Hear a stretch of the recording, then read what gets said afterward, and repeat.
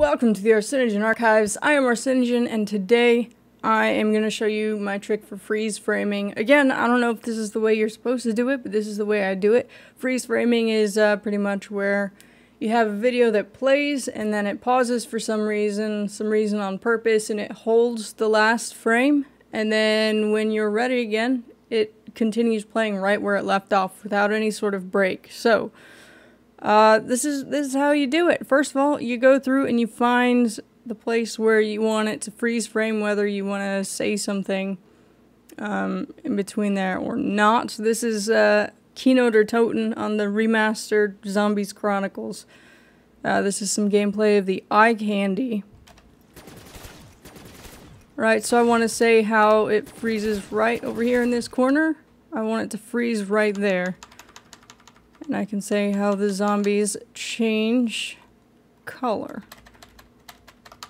Alright, so right here, I want to freeze it. So what I'm going to do is I'm going to go to my keyboard and I'm going to hit the split button, which for me is S, split, right?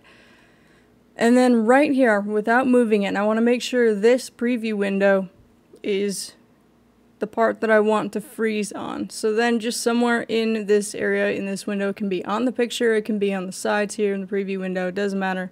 You're going to right click, save snapshot to file. Don't mind that, sure, we'll just save it there. And it's going to go ahead and it's going to throw it over here.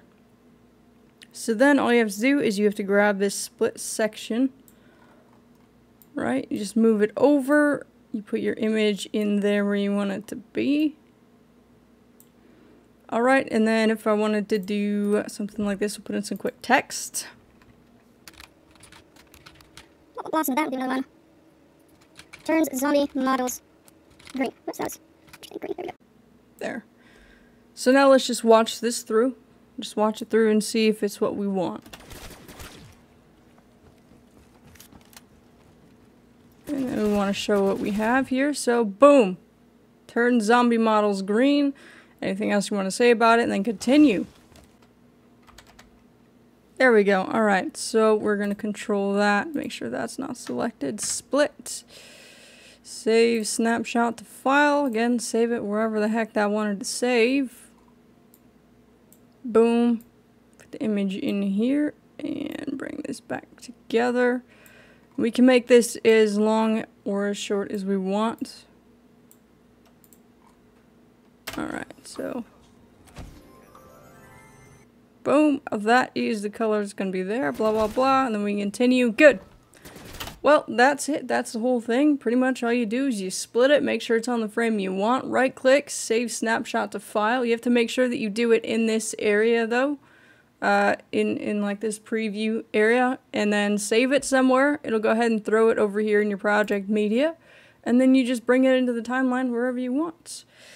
So that's been another one of my tips and tricks for Sony Movie Studio 13.0. I haven't upgraded. I know I'm way behind with the times, but hopefully we can get some money to upgrade and maybe do the same kind of stuff for version 14. But until then, I hope you have a good rest of your day, morning, evening, afternoon, overnight, whatever time it is, wherever you are, and I will see you next time.